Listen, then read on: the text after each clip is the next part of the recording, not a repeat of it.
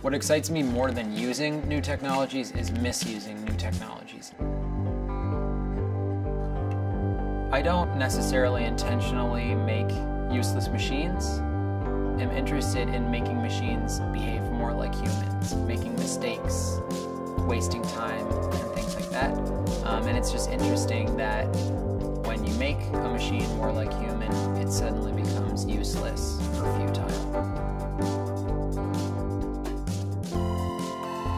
So I decided to make a cell phone which, in order to use, requires that you sacrifice your hand.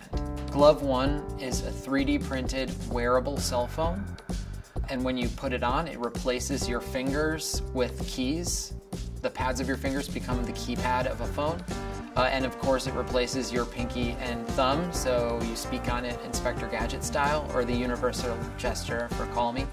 It was kind of the point of the project to make a statement about how when we adopt a new technology, we're always sacrificing something.